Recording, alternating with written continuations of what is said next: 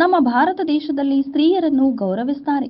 ಎಲ್ಲಿ ನಾರಿಯರು ಪೂಜಿಸಲ್ಪಡುತ್ತಾರೋ ಅಲ್ಲಿ ದೇವತೆಗಳು ನೆಲೆಯಾಗಿರ್ತಾರಂತೆ. ಆದ್ದರಿಂದಲೇ ಪ್ರತಿಯೊಂದು ಮನೆಯಲ್ಲೂ ಕೂಡ ಸ್ತ್ರೀಯರನ್ನು ಗೌರವಿಸ್ತಾರೆ. ಆದ್ದರಿಂದಲೇ ಆ ಮನೆಯಲ್ಲಿ ಎಲ್ಲರೂ ಸುಖ ಸಂತೋಷದಿಂದ ಇರ್ತಾರೆ.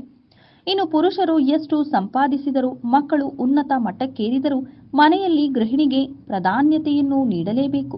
ಆಕೆಯಿಂದಲೇ ಎಲ್ಲವೂ ನಡೆಯಬೇಕು. ಆದ್ದರಿಂದಲೇ ಗೃಹಿಣಿಯನ್ನು ಮನೆಯ ನಂದಾದೀಪ ಅಂತ ಕರೆಯುತ್ತಾರೆ.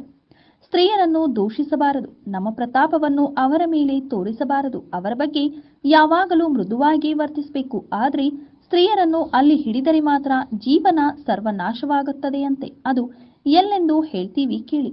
ಸ್ತ್ರೀಯರಿಗೆ ಕೂದಲು ಬಹಳ ಮುಖ್ಯ. ಮಹಿಳೆಯರು ಕೂದಲನ್ನು ಹಿಡಿದುಕೊಂಡರೆ ಜಡೆ ಹಾಕಿಕೊಂಡಿರಬೇಕು. ಮಲಗುವಾಗ ಕೂದಲನ್ನು ಹರಡಿಕೊಂಡು ಮಲಗಬಾರದು. ಗಂಡಸರು ಮಹಿಳೆಯರ ಜಡೆಯನ್ನು ಹಿಡಿಯಲೇಬಾರದು. ರಾಮಾಯಣದಲ್ಲಿ ರಾವಣ ಸೀತೆಯ ಜುಟ್ಟನ್ನು ಹಿಡಿದ. ಆದ್ದರಿಂದಲೇ ಆತ ಕಷ್ಟಗಳ ಪಾಲಾಗ್ತಾನೆ. ಆತನ ವಂಶ ನಿರ್ವಂಶವಾಯಿತು. ಇನ್ನು ಕೌರವರು ದ್ರೌಪದಿಯ ಕೂದಲನ್ನು ಹಿಡಿದು ಜಗ್ಗಿದರು. ಕೊನೆಗೆ ಕಷ್ಟಗಳನ್ನು ಎದುರಿಸಬೇಕಾಯಿತು. ಆದ್ದರಿಂದಲೇ ಗಂಡಸರು ಮಹಿಳೆಯರ ಜಡೆಯನ್ನು ಯಾವುದೇ ಕಾರಣಕ್ಕೆ ಹಿಡಿದುಕೊಳ್ಳಲೇಬಾರದು. ಒಂದು ವೇಳೆ ಹಿಡಿದರೆ ಕಷ್ಟಗಳು ಕಟ್ಟಿಟ್ಟ ಬುತ್ತಿ. ಈ ವಿಡಿಯೋದ ಅನಿಸಿಕೆ ಮತ್ತು ಅಭಿಪ್ರಾಯಗಳನ್ನು ನಮ್ಮ ಕಮೆಂಟ್ ಬಾಕ್ಸ್ನಲ್ಲಿ ತಿಳಿಸಿ. ಈ ವಿಡಿಯೋನ ಲೈಕ್ ಮಾಡಿ, ಶೇರ್ ಮಾಡಿ ಹಾಗೂ ಇನ್ನಷ್ಟು ಇಂಟ್ರೆಸ್ಟಿಂಗ್ ಅಪ್ಡೇಟ್ಸ್ಗಳಿಗಾಗಿ ನಮ್ಮ ಯೂಟ್ಯೂಬ್ ಚಾನಲ್ ಅನ್ನು ಸಬ್ಸ್ಕ್ರೈಬ್ ಮಾಡಿ.